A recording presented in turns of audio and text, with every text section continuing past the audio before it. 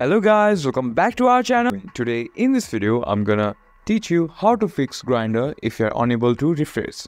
Now, if you're having problem in your Grindr to refresh your feed, then just restart your device.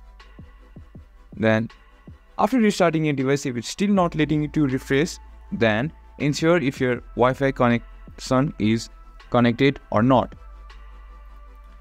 And after that, last but not the least, you can uninstall the Grindr application and reinstall again. And after that, you'll fix your unable to refresh problem in your Grindr. If you find our video helpful, please leave a like and don't forget to subscribe our channel. Hit the bell icon button to get updates on our new videos and drop a comment for reviews and more contents like this. Thank you for watching.